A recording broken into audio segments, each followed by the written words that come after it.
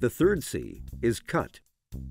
The GIA cut scale is used for round, brilliant cut diamonds and consists of 5 grades ranging from excellent to poor.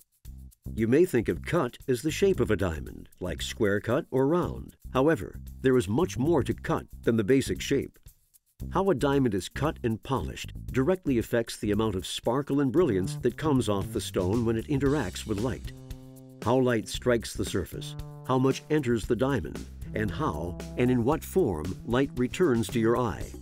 A polished diamond's proportions affect its light performance, which in turn affects its beauty and overall appeal. Our diamond is placed in a highly precise measuring device that rotates the stone 360 degrees to optically capture hundreds of measurements and facet angles, enough to generate a 3D model of the actual diamond. Since there is no single set of proportions that define a well-cut diamond, a cut grade needs to be determined by factoring in a range of parameters.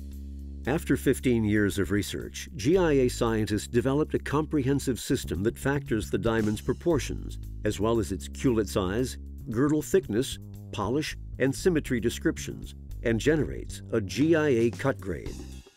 Our diamond received a cut grade of excellent.